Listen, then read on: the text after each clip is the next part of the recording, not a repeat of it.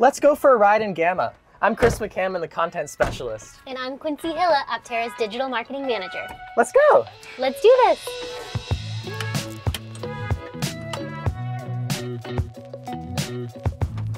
Are you ready? Yeah.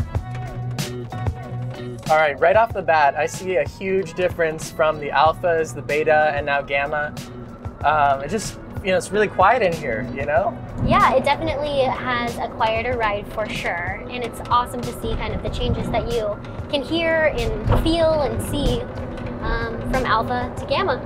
I really like the yoke too. It has really great visibility of these left and right cameras to see really everywhere around the vehicle. So I can see left and right here, and I can see reverse right here at the rearview mirror. To me, when I've kind of touched the steering wheel myself, it feels different than the traditional yoke style steering wheel.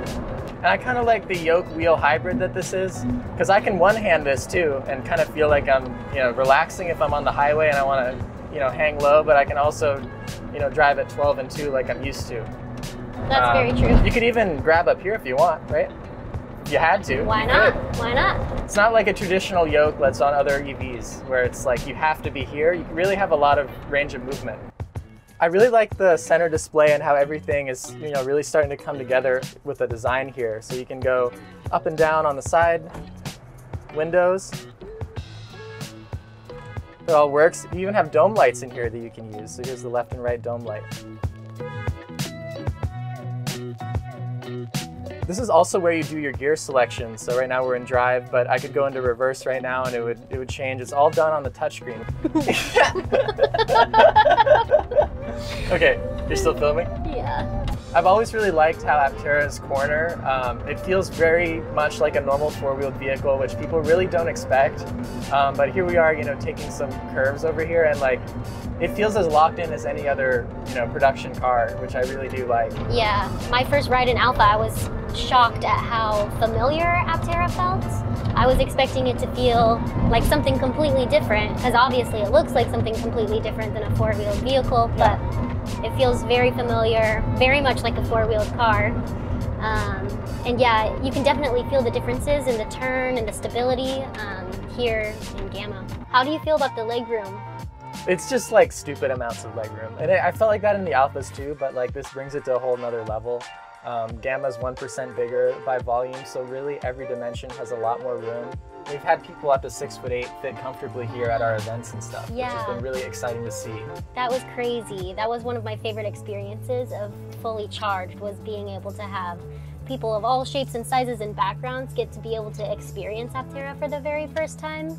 I think 6'8" was probably the cap that we were able to fit comfortably in Aptera. Yeah, absolutely. But that's great, because that's what we've been wanting to do all along, is fit people up to that height, and it's very difficult to do that in an interior volume that's pretty much fixed. This is a math equation, but the fact that the design team was able to make it fit so many diverse groups is really awesome.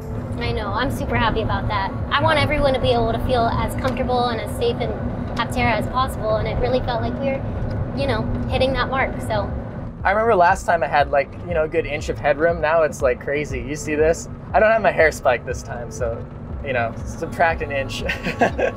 What do you think I have over here? Wow, that's probably at least 6 inches. The pickup on Gamma, of course, is really amazing as well. It has the all-wheel drive design, which Beta had, and as you saw with the Beta drag race that we've done in the past, Beta is just a really performant vehicle, and that's exactly what people are going to get when they get their production Aptera too. Really awesome, really fast when you want to be, but also just generally really efficient.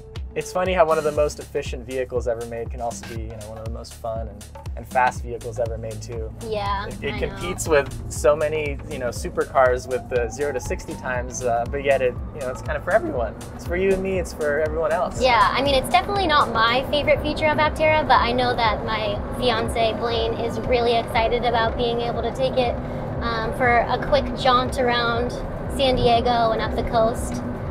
So that kind of speed feature is really, really a cool thing.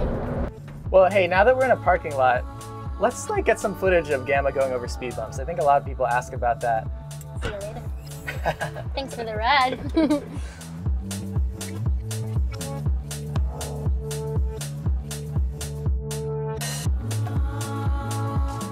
That was so fun riding in Gamma. It was a blast. I'm so happy we could take you along for the ride. Me too. Can't wait for you to experience Gamma yourself at future events and Delta here in the near future. Yeah, we'll see you guys soon. Bye.